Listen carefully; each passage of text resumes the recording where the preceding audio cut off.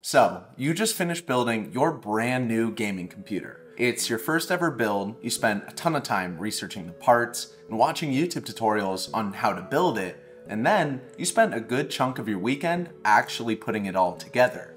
And now you're wondering, what do I do next?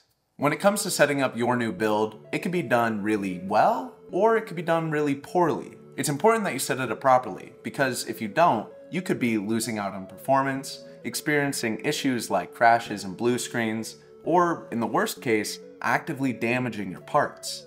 Now I know, all of that sounds scary, but it is something that could technically happen. So, in this video, I'm going to be taking you through step by step of how to set up your new gaming build. The first thing that you need to do with your new build is visually inspect it. It may sound dumb, like I just built this thing, but even I've forgotten to plug in cables or install the SSD, and troubleshooting afterward will take way longer than a quick visual pre-inspection. It's simple to do. The main things to look for are all the components installed, like 2 sticks of RAM or 4 sticks, your SSD, your GPU, hey, even your cooler. Are all the power cables plugged in and seated properly? This is especially critical if you're using an RTX 40 series GPU with the new 12-pin power cables. Make sure that the power connector is fully seated and clicks. With a quick inspection out of the way, we can boot up the computer and head to the BIOS. To get there, you'll need to spam the delete key while your computer is turning on.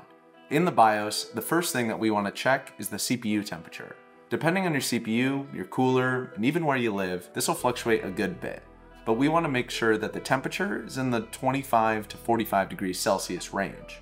If it's much higher than that, say 70s or 80s, or if it's rapidly increasing, that's a sign that something is wrong. In this situation, shut down your computer immediately. Most likely, it's something to do with your CPU cooler. It could be mounted incorrectly, the fan isn't spinning, or in some cases, you could have forgotten to take off that plastic before you installed it. Next up in the BIOS, check to see that all your RAM shows up. If you bought and installed 16 gigs, but only 8 are showing up, that means something's wrong. In this case, turn off your computer and try reseating your RAM. Or, in other words, unplug your RAM, then plug it back in. If it still doesn't show up as expected, try plugging the sticks into other slots. So, if you originally put them in slots 2 and 4, move those sticks over to slots 1 and 3. Once you've confirmed that your CPU is being cooled properly and all your RAM is showing up, we can head out of the BIOS and begin installing Windows. I'm not going to go over the whole installation process today, since it's pretty straightforward and there are a lot of guides out there on how to do it. However, I did want to point out one critical thing. Make sure that you install Windows on the right storage device. Say you have both an SSD and hard drive. You want to make sure that you install Windows onto the SSD for the best performance. Or let's say you have a smaller, faster PCIe SSD and a larger, slower SATA SSD, make sure you install Windows onto the faster PCIe drive.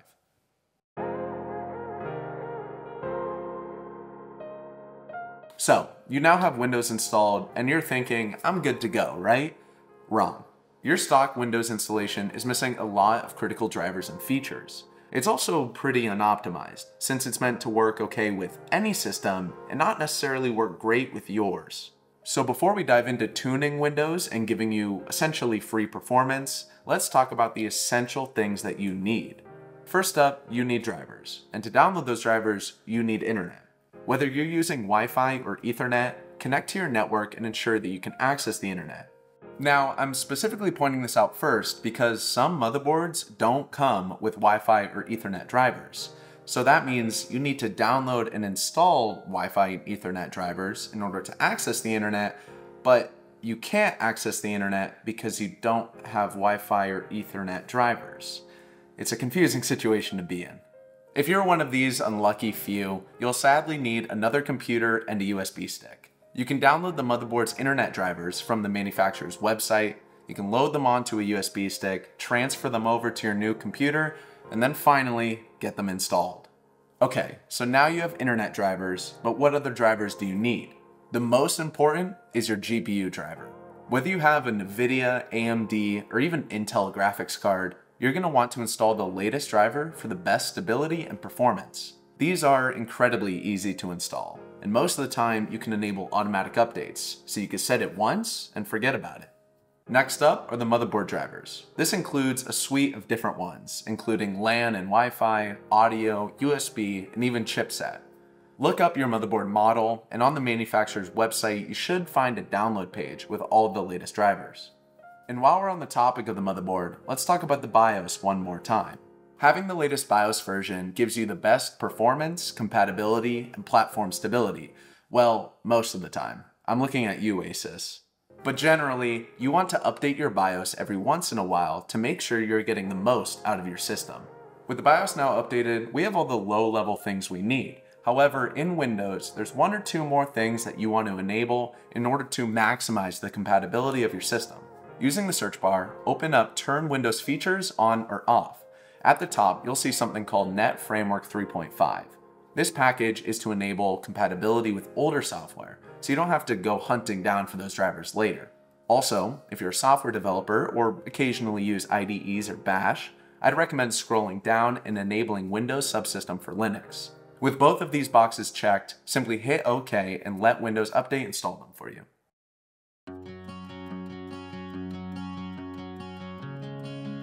Okay, now that we have all of our essentials out of the way, let's talk about improving Windows and giving you more performance for free.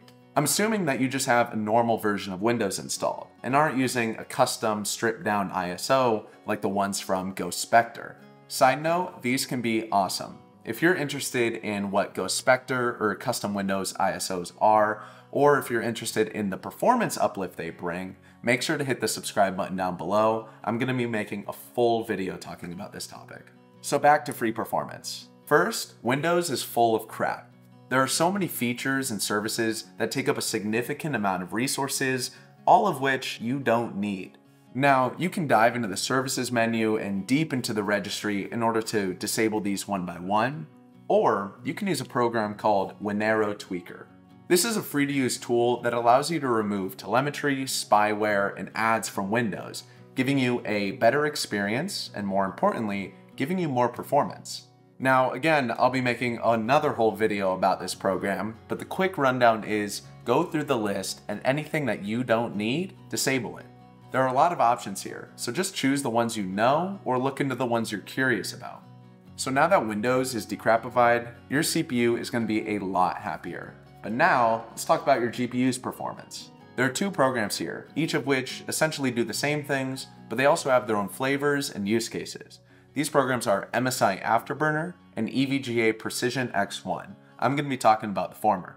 MSI Afterburner is an incredible tool that allows you to tweak your GPU clock speeds, voltages, power limits, and more. What we're here for is the power limit. When you're playing a game, your GPU will go as hard as it can, up until the 100% power limit. However, if you raise this limit up to 105, 110, or even 120% of the maximum, that'll allow your GPU to boost higher and for longer, giving you more FPS. Another GPU power tweak you can do is in NVIDIA's control panel. Right-click your desktop and open up NVIDIA Control Panel. In the Manage 3D Settings tab, scroll down until you see Power Management Mode. Most of the time, this will be set to something like Normal or Adaptive. Simply change this option to Prefer Maximum Performance, hit Apply, and boom, you just got a couple more frames. While we're still in NVIDIA's control panel, go to the Change Resolution tab and make sure you're running at your monitor's maximum resolution as well as refresh rate. Refresh rate is the big one here because a lot of the time it defaults to 60 Hz. So if you're rocking a 120 or 240 Hz monitor, you're leaving a lot on the table.